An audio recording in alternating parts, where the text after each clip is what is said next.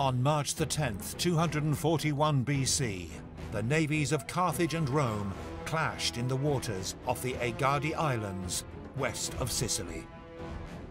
This was to be the dramatic and decisive closing act of the First Punic War, and a major turning point in the fortunes of the Republic.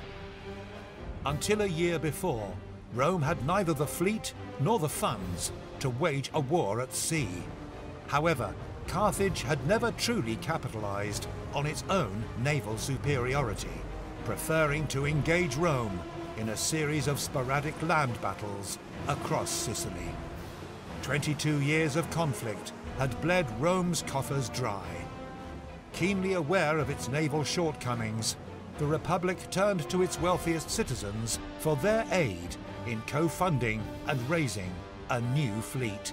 Commanded by Consul Gaius Lutatius Catullus, the new Roman fleet sailed for Sicily in 242 BC and blockaded the Carthaginian ports at Lilybaeum and Drepana.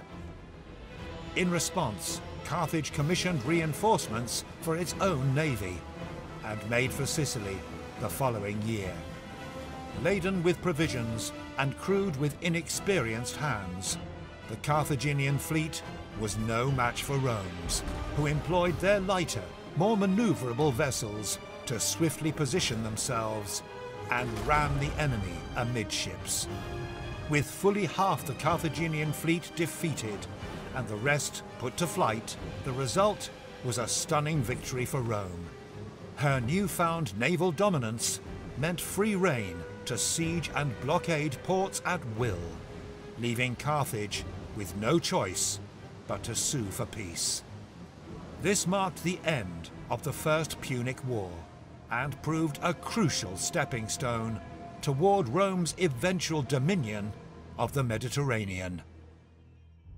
The relics of this significant fleet action are still with us today and may be seen firsthand at the Storms, War and Shipwrecks exhibition at the Ashmolean, Oxford University's Museum of Art and Archaeology in the UK.